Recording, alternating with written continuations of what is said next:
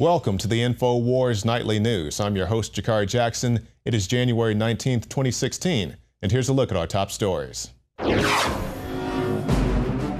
Tonight, a declassified email sent to Hillary Clinton when she was Secretary of State reveals the real reason why Libya was invaded. We came, we saw, he died. Then, as if we're not already taxed enough, socialist Bernie Sanders wants to add another $19.6 trillion in tax hikes. Yeah, I don't think so, Bernie. Plus, so many children have lead in their blood in Flint, Michigan. A federal emergency has been declared. This is disgusting negligence of a system that wants to cut corners and doesn't care about the long-term devastating effects on your health. An emergency water crisis unfolds in Flint, Michigan, as our nation's water supply continues to reach toxic levels. All that plus much more up next on the INFOWARS Nightly News.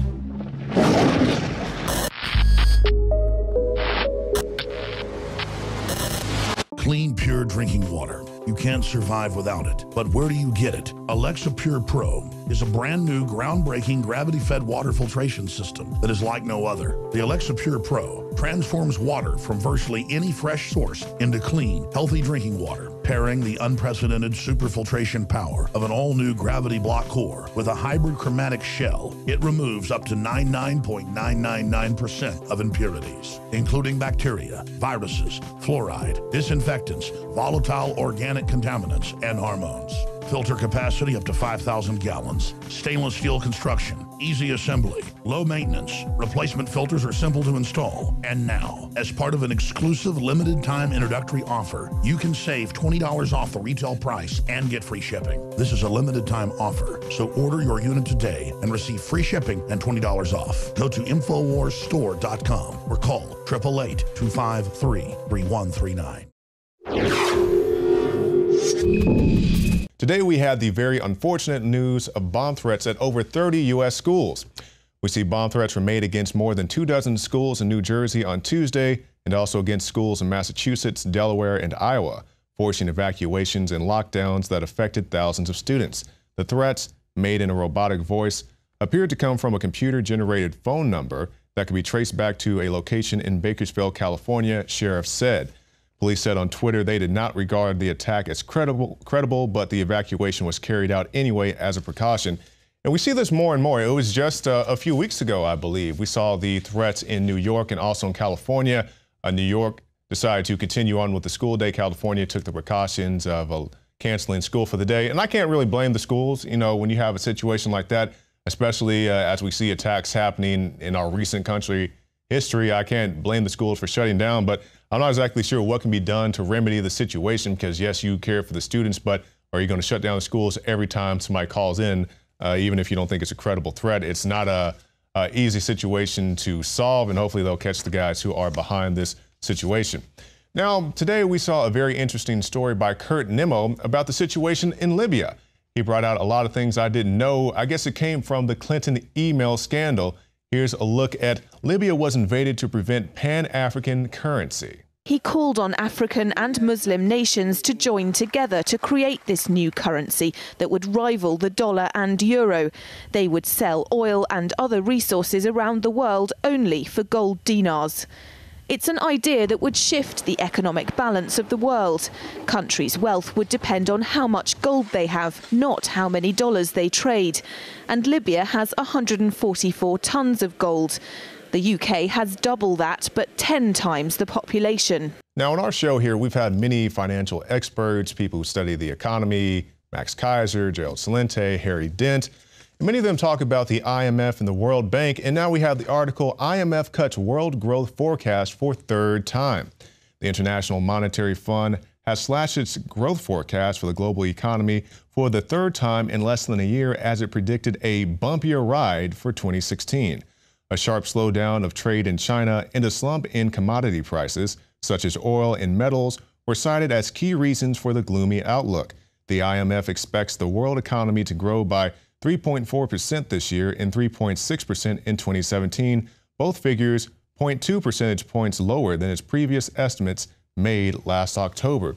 Yeah, and as we were just talking about Gaddafi, you know, you can say what you want about the guy. I'm not cheerleading for the guy by any means, but he was trying to get his country on a stable gold standard, because we see, like, for example, here in the United States, we were taken off the gold standard. We have the Federal Reserve that is continually devaluing our currency. And there's a movie that we sell in the INFOWARS shop, The American Dream. It's a cartoon that explains the history of the Federal Reserve and why our dollar continues to be devaluated.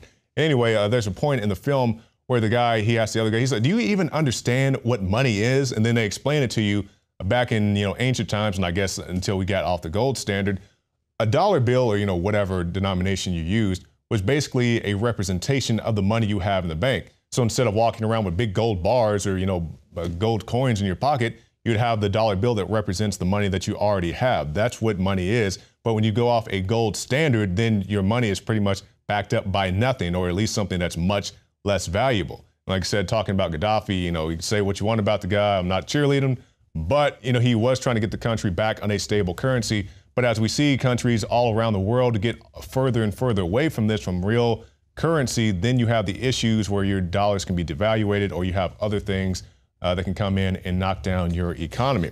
And as we continue on that, we have budget deficit to rise by $544 billion this year. A government report released Tuesday estimates that this year's budget deficit will rise $544 billion, an increase over prior estimates that can be attributed largely to tax cuts and spending increases passed by Congress last month. The deficit and debt picture over the long term has also worsened considerably. Much of the increase is mostly due to last month's legislation, which permanently extended several tax cuts that Congress had previously renewed temporarily. And as we're talking about taxes, let's talk about one, Bernie Sanders.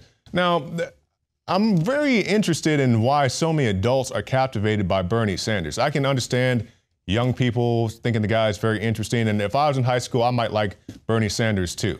But, you know, as you become an adult, you go through high school, you maybe go through college or military, whatever, and you emerge, and I'm getting close to 30 now. People in their 30s, 40s, 50s who endorse Bernie Sanders make me scratch my head. Because yes, the guy is promising to give you free this, free that, free everything, but you have to understand, you know, college kids, high school kids, they don't have that much work experience. But once you enter the workforce and you look at your check and you look at all the taxes that they take out of it, and you see people say, I want free stuff, I want everything free. I'm like, even if it's free for you, I have to pay for it. Example, I can give a homeless man $1, and even though it's free to him, I had to work for it and eventually pay it to him.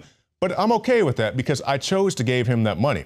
But when I see people saying, I want free abortions at Planned Parenthood, I was like, I don't work so you can go have your abortions free at Planned Parenthood. That's not what I'm about. And all you high school kids and college kids, you may not understand this right now, but once you start paying your taxes on the job you have, hopefully you get a career one day and not just saddled down by a whole bunch of debt. Once you look at your paycheck, you're like, oh my goodness, they take all these thousands of dollars out of my check. Remember, that's to go to pay for the free stuff. The free stuff that other people get, they take out of your money. And you're like, well, I thought it was free. No, it's not free. It's just free for them. But it's okay because it's going to come back and bite them in the butt later too. So when you're, 40 years old, whatever, you can be paying for somebody's free goodies at the colleges or whatever else. Here's the list of Bernie Sanders' $19.6 trillion tax hike. Taken together, Sanders is proposing $19.6 trillion in new taxes over a decade, according to an analysis by the Washington Examiner, of which $14 trillion would come from his health care plan alone. And if you go to the site, we have a nice little graphic there that you can look at, and you can see business health care premium tax, $6.3 trillion, ending tax-free status of employer health insurance, $3.1 trillion. One of my favorite one, the death tax hike, $243 billion, ending tax deductions, $150 billion, energy tax, $135 billion, carried interest, Social Security tax, $1.2 trillion. It just goes on and on and on and on. So like I was telling you earlier, just because it's free for somebody else doesn't mean that it's going to be free for you.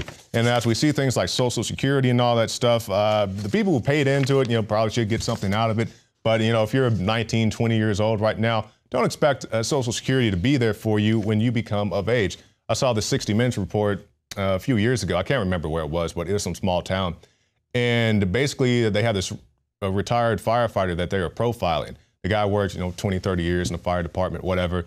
and now he's working as a security guard at the local shopping mall. And he has to do this because the town, or I guess more specifically the mayor, refuses to pay out benefits to, the firefighters, the cops, whoever else who had been working for the city, for the county for so many years. And it's very interesting to me that if the mayor takes that position that he's not going to pay people on the back end, I think the mayor shouldn't be paid on the front end. Say, okay, you're going to work for free, and eventually down the line, we may give you some type of retirement check. But it's very wrong, and it continues to happen. And so you guys keep this in mind, because I remember I worked for the county back in Oklahoma at one point, and they were like, hey, do you want to pay into the retirement plan? I was like, no, I mean, everybody who's worked here 20, 30 years, I hope you get your retirement check, but I'm not really expecting that for myself. So, I'd rather just save that money and actually save it. Don't keep it and go spend it, but save it and put it in some type of fund or savings account for you to be used later on. Now let's talk about Jeb Bush. He's a very interesting guy. He comes from the Bush family. Let the balloons fly out on 9/11 before Osama was listed as an official suspect. Wars in Iraq, Iran-Contra, all that good stuff. And now people are starting to get the taste in their mouth, but maybe they don't want another Bush in the White House. But you wouldn't know that from the GOP. And this is one of the reasons why I'm not a Republican. I'm not a Democrat either, for that matter. I'm independent. I don't want to push any political party. If I see something wrong in the Democratic Party, I say so. If I see something wrong in the Republican Party, I say so as well. And this is something that's wrong as far as the way things are being run. GOP elites blow $65 million on Jeb Bush and his failed campaign. Roll Call reported Right to Rise raised $103 million in 2015 and has spent more than $65 million so far. But 9 months after he got into the race, Jeb has collapsed from first to a tie for worst and is now polling at less than 5% nationally. But that's not going to stop them from throwing tons of money into the Bush campaign. He says, my name is Jeb, ! And I earned that. The people of Florida love me. They trust me. We have the recounts in Florida so my brother could become president of the United States. A lot of people aren't really buying it. Now, it's not saying let's not elect Jeb Bush and go elect a Hillary Clinton or Bernie Sanders. I'm not saying that one bit. But I like how they knock down the numbers here and they show all the things that the Republican Party could have bought for that $103 million. And they have a nice list here on the site. They said they could have bought 20 million children's books for the kids at the Barbara Bush Foundation, sent 22,000 4-year-olds to preschool for a year, covered a year's tuition for 10,000 college students, or paid for a year of drug treatment for 700,000 children in Africa. So this is what the Republican Party is spending their money on. Not to say that the Democratic Party is any better for that reason. Like I said, I see something wrong over here, I say so. If I see something wrong over there, I say so as well. But, they're like shoving these people down your throat. You have to vote for Jeb. You have to vote for Hillary or Bernie Sanders. And I don't really like any of them, to be quite honest with you. I like Rand. Rand's not a perfect guy. He did some stuff endorsing Mitt Romney years back that I'm not a fan of. But other than that, he has a pretty consistent record. But I definitely take him more than anybody else on either side of the card. Also, you got libertarians like Gary Johnson coming up in the ranks. Interested to see what he has to say. I haven't kept up with Gary in a few years, so I'd have to, refresh myself on his policies and stances and platforms. But be interested to hear what he has to say. Now, if you've been watching the show, one thing you know is David Knight does not like self-driving cars. And I'm not big fans of them either. Mainly because we've seen all the glitches these things have, the cars, driving in reverse, other things like there's that funny clip of the journalist who was standing right in front of the self-driving car like it was going to stop in front of him like the Batmobile, ran him straight over. And of course, technology will advance, but I'm not big fans of them anyway. I'd rather be able to drive myself and take that personal responsibility. But now we see Davos insiders self-driving cars will spy on you. Self-driving cars operate as ground-based surveillance drones, collecting images and data on both drivers and the public at large, according to the World Economic Forum insiders. And they have a quote there. But, it's basically an imperial probe droid. It's another way for people to spy on you, to check into your activities. And it's not really anything new with the self-driving car. You can see things like, what was it, OnStar. You hit the button and boop, OnStar, they can hear everything you're saying. And that's to say that it can go both ways. If you have some type of person